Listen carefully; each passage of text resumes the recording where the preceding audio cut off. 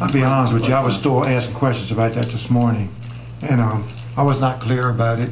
And again, I think the point he's trying to make is, how can you make it clear for not just us to understand, but for the public and that's also? what I'm saying, maybe the percentage split up on... Maybe you could do it this way. Say it, I'm just using as an example. Say Lewis is making $50,000 a year, Michelle's making $50,000, the clerk and reception is making $50,000. So you put down $150,000, then you put the percentage above that for the $70,260 to build that in here, and we understand what's going on. See what I'm saying? Yes. So you want everybody's salaries listed? Well, We'd have to give everybody's. you're giving. I'm not specifically saying X number of dollars for the salaries. I'm saying the cumulative salaries for the salaries, and then below that you might have an asterisk saying, well, 20% of such and such adds up to the 170,260, and then you see where the money's going or where it's coming from. Right. I could see that. This thing, way this thing here, percentage. you're not going to read it. Understand it. Yes, that's what you were saying. See what I'm saying? That's what I was saying, yeah. I can tell you that, for example, if you look on page 6, if we were to do that, not that we can't do that, but just for presentation purposes, we would have all 5 of the positions in the finance department.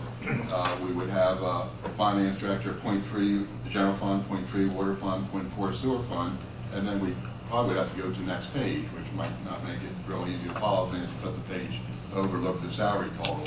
Not that it can't be done, but, No, there's always something lost for presentation. Well, you wouldn't have to do it on the finance, because this is what you're doing. This is what's left after you take the 20% out, right?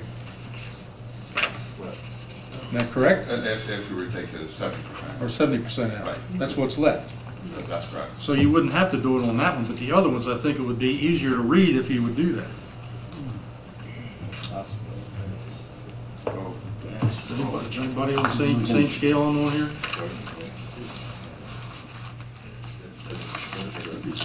Yeah, it would make it easier to understand. It would show where the money's going. It would just make it easier. I'm not saying that you're doing anything wrong. I'm just saying it's just hard to read it the way it is here. I understand. That's what I'm saying. And like you said, in general explanation.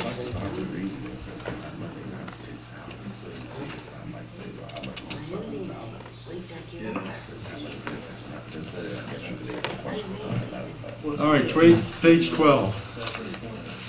The police vehicles, 89,756.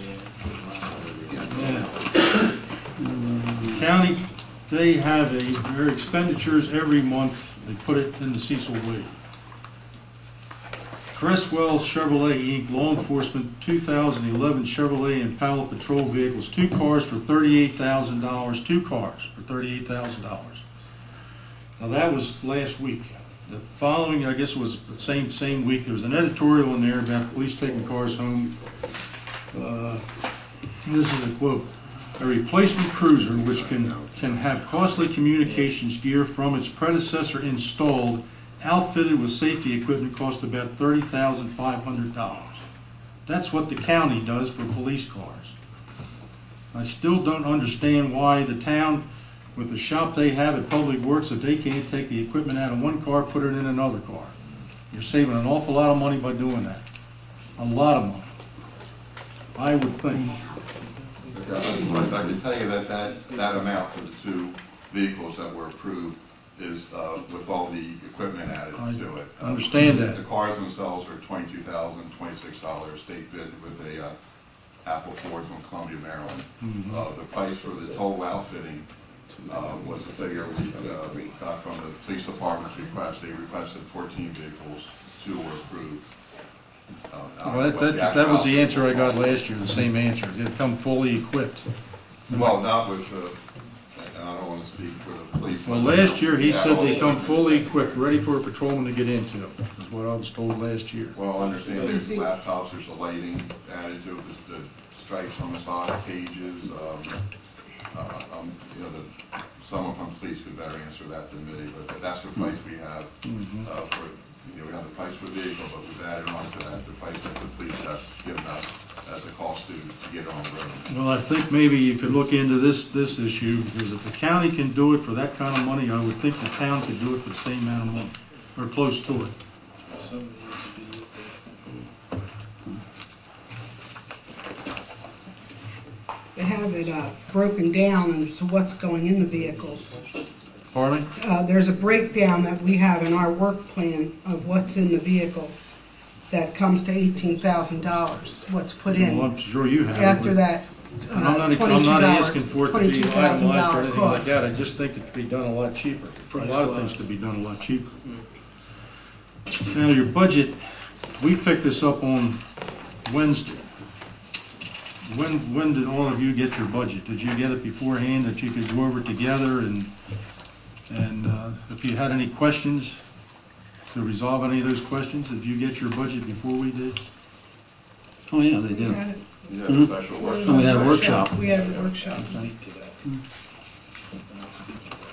When was the workshop? May 11th. Wednesday. Last Wednesday? No, was it last Wednesday? Wednesday before. It wasn't last Wednesday. No, no, it was Wednesday before that, because we had a board meeting. Oh, I'm sorry, last Wednesday was the regular one, I'm sorry. It was actually tough. May 11th, right? Well, No, we didn't have on Wednesday, we had on a special one. But it wasn't done like it was done before. No, it was on a special workshop. Which I May 3rd? I didn't agree with that. And I wanted it to be done like it was done before, where we sat down with each department and went through it as a whole. And I'll be And it wasn't done this discussing it. It wasn't done that way this year. It I was- had requested that back in January, but we didn't, no one responded about doing it like we did it last year, having each department present starting in February, I believe we did, but no one said anything, and it just didn't happen. The county, they have a public hearing, and public comment is addressed. People ask different questions, and some of the questions are a lot clearer than what mine were. But they don't vote on their budget until a week or two later, because it gives them a chance to go over different things and see if they can reduce this or that and the other. Are you voting on this evening, or what? Just for induction purposes. No, just for Induction purposes? All right, that's all I wanted to know. Thank you.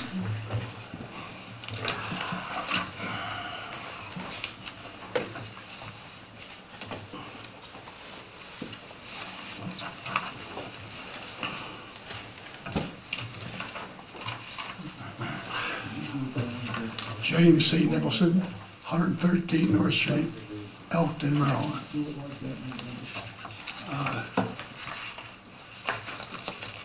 I would give $50,000 on the budget for the Alliance. Am I correct? How come that they? Jimmy, didn't can you give- speak in that mic a little bit closer? Oh, yeah, excuse me. How's that sound? That's fine. Okay, sorry about that. It's okay. And how come we didn't get a report of what the expenditures are? We have no accountability. I am not a member of the Alliance. I am a businessman in downtown Elkton. It's a Main Street management, so I hear.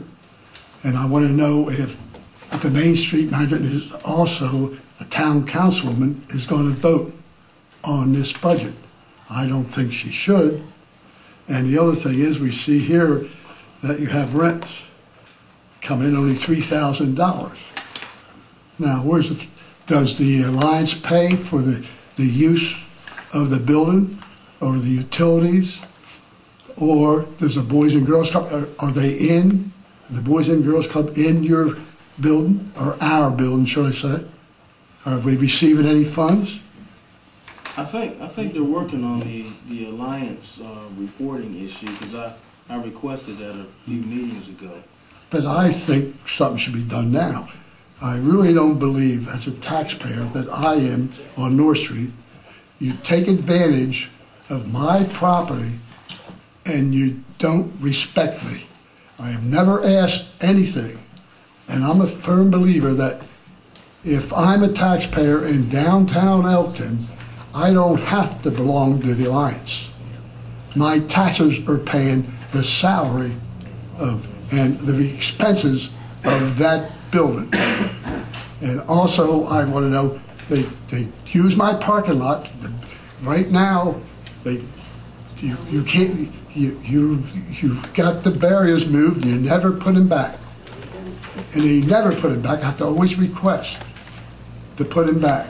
Now, when I went away on vacation, they even set a bar up in my right-of-way, which is illegal, and sold liquor another place. And I don't know how they got away with it, but I think that we should stop funding the Alliance. And I'm saying it right now in public because I don't think I have to be a member to be notified. If you're having projects in downtown Elkton, I should be notified. When you put no parking signs up 2 days or almost a day and a half ahead, no parking on the streets to have your shows, your car shows.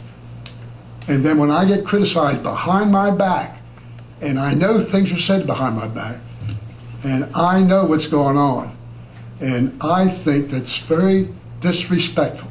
I've been in Elkton. I'm the oldest retailer family in the same position in downtown Elkton, and I'm getting disrespect from the board and the Alliance especially.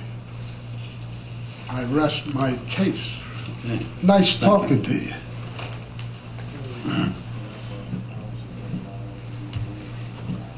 Anyone else? Becky? This is on the budget now, right? This is on the budget. This is Budget only. We're talking about the budget. No, this is just the budget. Sorry, Dave. That's all right. Anyone else? All right, this public hearing is now closed. All right, so can I, unless the board has any questions, you get a motion to accept the budget for introduction purposes only. I move that we accept the budget for introduction purposes only. Have a second? Second. Any further discussion? All those in favor? Aye. Those opposed? Okay. Motion carried. Okay. Ozma, you're up.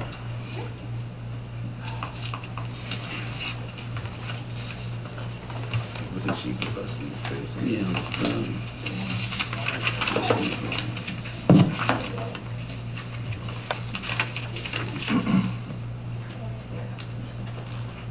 Is it on?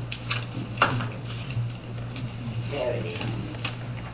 Good evening, Mayor, Commissioners, and town officials. My name is Asma Montezuela, if you don't know already. I have been asked to chair Elkton's Be Smart Go Green Committee. What this committee is through the Elkton Chamber of Commerce. The Chamber has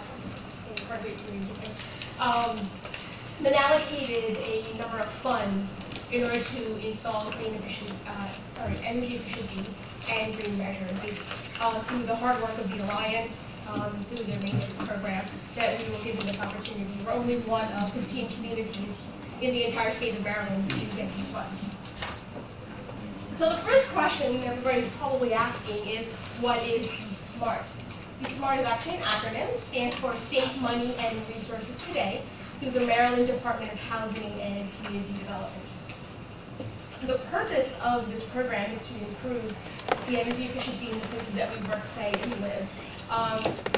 By saving energy, we're saving the environment, we're saving money, and we're also strengthening the sustainability of town development.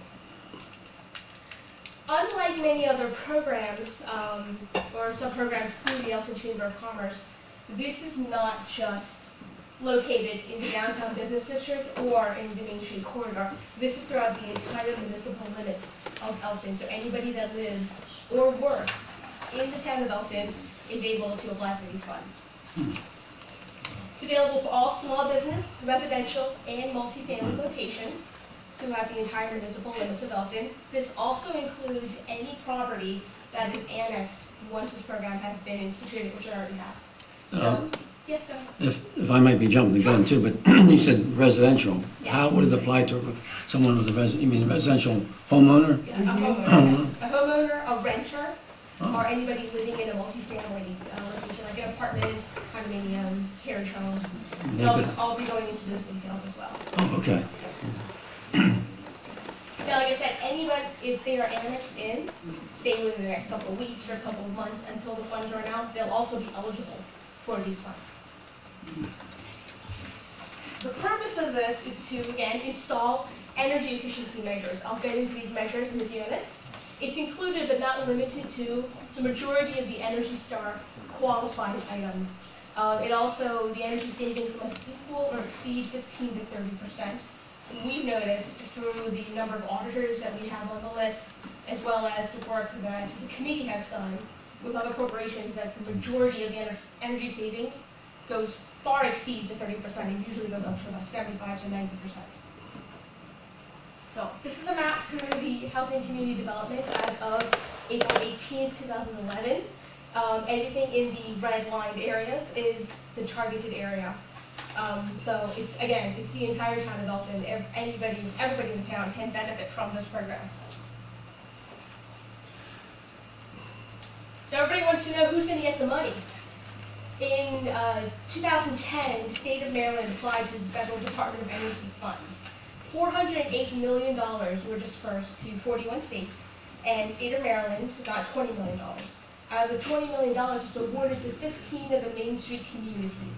Again, it's not just the Main Street area, it's for the entire town. Elkton, again, strong for the Alliance, through the facade program, the downtown lobby, historic preservation. This is a few of the number of things that the Elkton Alliance has applied for and been very successful at, was able to be one of the 15 communities.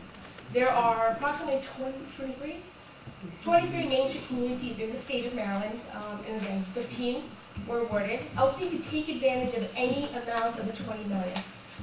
If you average it out, it comes out to about $1.3 million per community.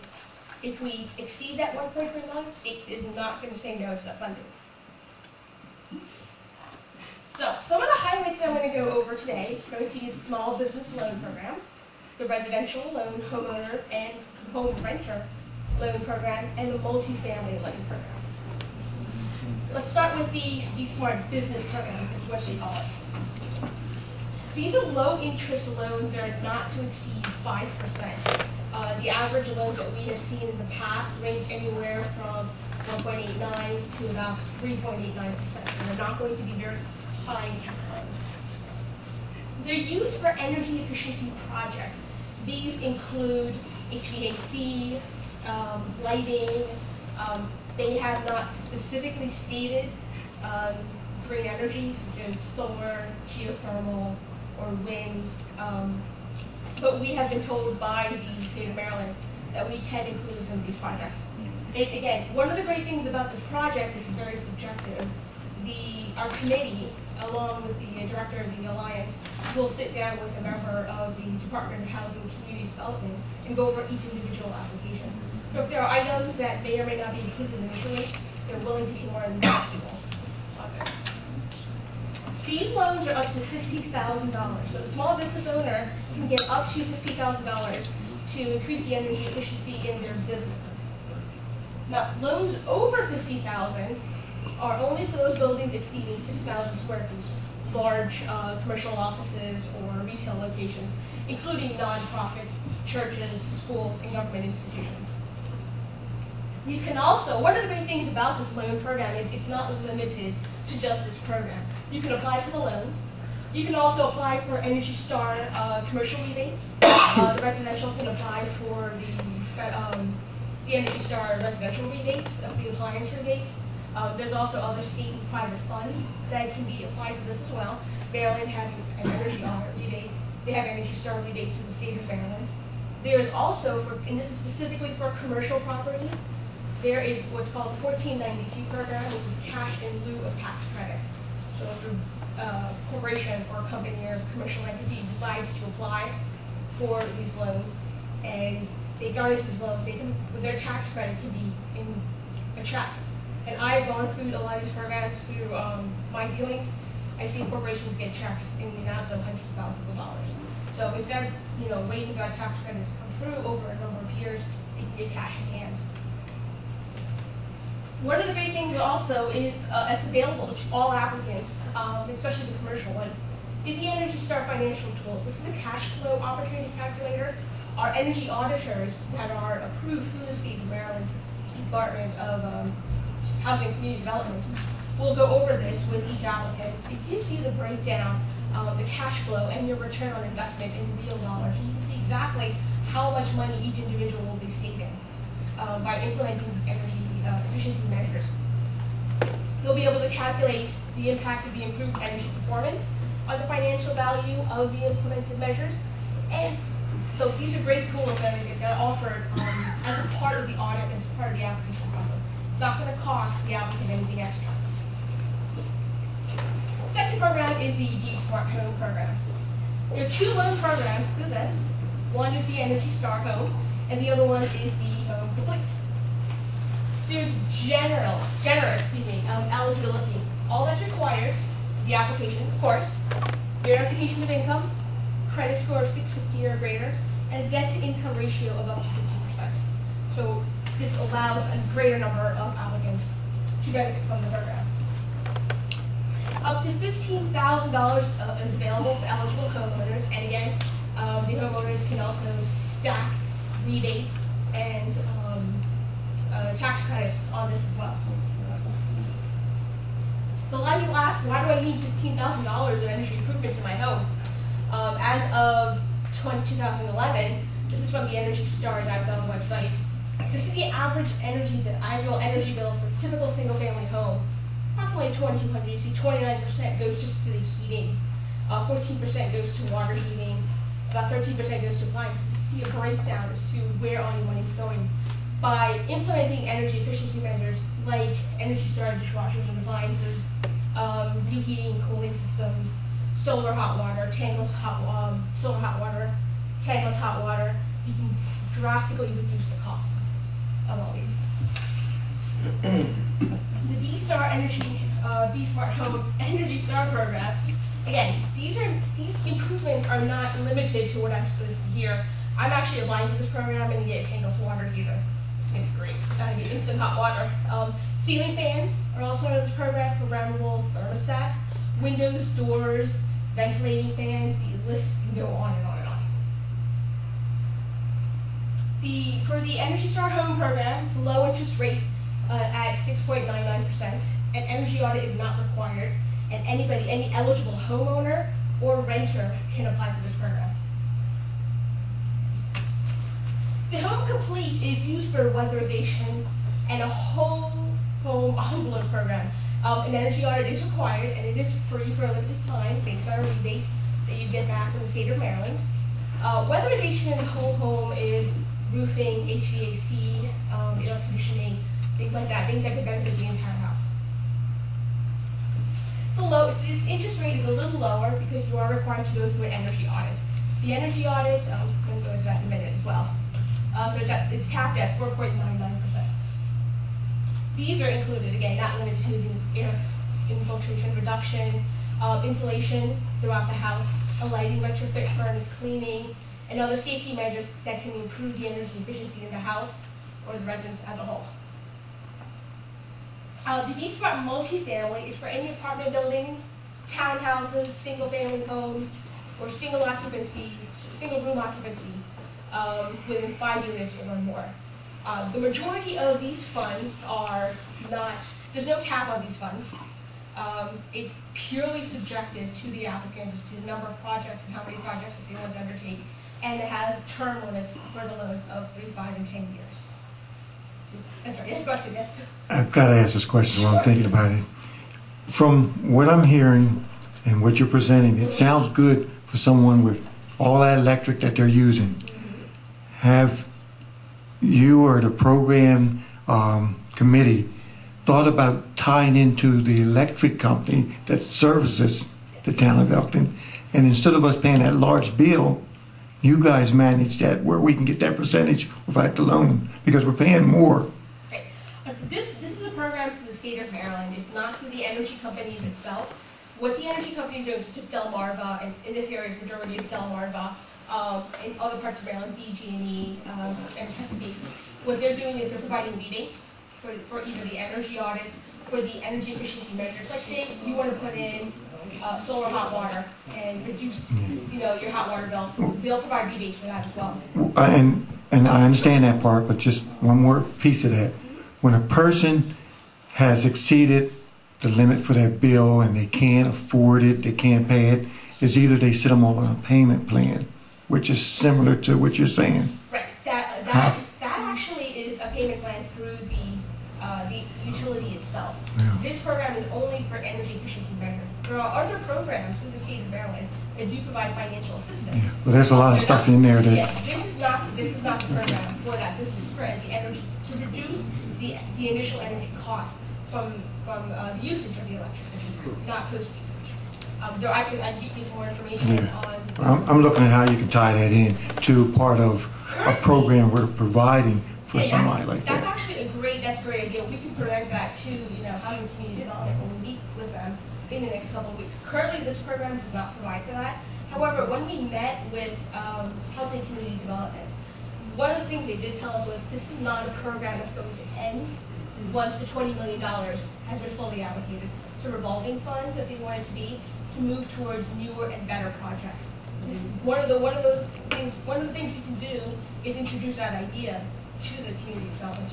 We've done that through one of the school systems, through a company that came in and made the schools' efficiency, reduce the cost, and it was like almost 30 to 40% different in the cost.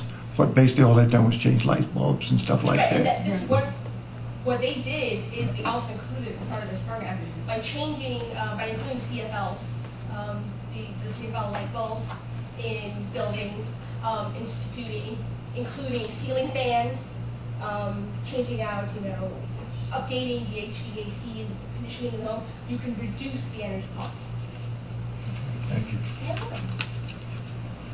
Now, one of the other things about the multifamily is, again, is increase the energy efficiency in the existing rental housing stock, is to preserve the affordable rental housing opportunities, and again, to increase the available capital to finance other measures by leveraging other public and private capital. So owners and providers of rental housing or multifamily housing can use this to garnish other financial sources as well. Now, an energy audit is required. I'm going to go over the energy audit in just a minute. It's a low interest rate. Again, that interest rate is capped at 5%. It will never go over that 5%. Most likely it's going to be lower than that. It's dependent upon the overall cost of the number of projects. You can apply for the price, and there's no cap on it. It's in conjunction with the NEHA program. It's being phased out, and funds for that program will be allocated to this as well as the Green Grant Rental Housing Program through the state of Maryland. Now, the energy audit. A lot of people have asked me, what is the energy audit? We do have an individual here, Matthew Stewart, who is an auditor, EPI certified. It's the highest certification for energy auditing in the country. It must be conducted by a Department of Housing and Community Development auditor. We are lucky enough to have in the auditors. The role of Cecil County is to have a number of energy auditors in the local area, so not only benefiting from having something local, but providing business to our local communities, to our local businesses. Only the recommendations by the auditor are approved for the loan. Now, the auditor is going to give a list of recommendations. It could be ceiling fans, it could be CFL, it could be, insulation in buildings. Any one of those, one or a number of those, as many as you want, can be applied to be approved for the loan. And again, the minimum required energy saving is 15 to 30%, very generous. We've seen anywhere again from 75 to 80%, 90%.